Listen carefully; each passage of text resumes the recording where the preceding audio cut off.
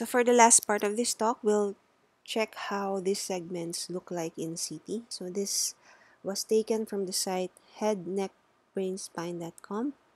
Lots of helpful material there. So let's trace the segments, just as we learned in the previous videos. So let's focus first on the eggshell slices. We'll first start at the level of the IAC.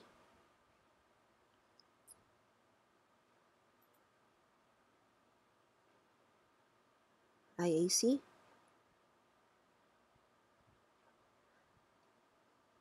Labyrinthine segment. Then the anterior genu with synapses on the geniculate ganglion. Enters the tympanic cavity.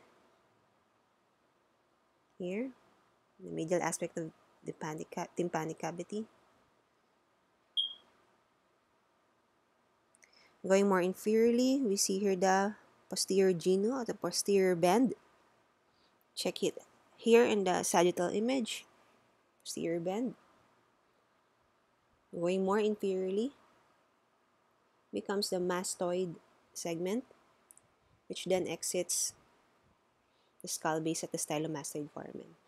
Going back to the level of the IAC, let's highlight some important relations. Labyrinthine segment here. We see on the coronal section forms as an eye on the nail configuration. So this means the labyrinthine segment courses superiorly compared to the cochlea. Then this one is the tympanic segment, which is under or courses under the lateral semicircular canals. So that's it. Thank you for listening. If this was helpful, consider liking and subscribing. See you next time.